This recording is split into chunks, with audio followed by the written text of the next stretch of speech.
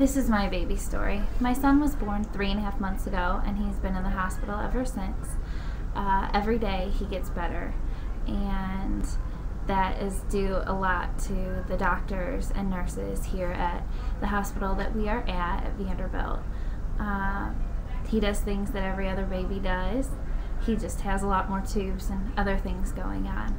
But to other parents out there who might have a baby in the same position, don't give up hope. Your child is stronger than you could ever imagine, and mine surprises me every single day.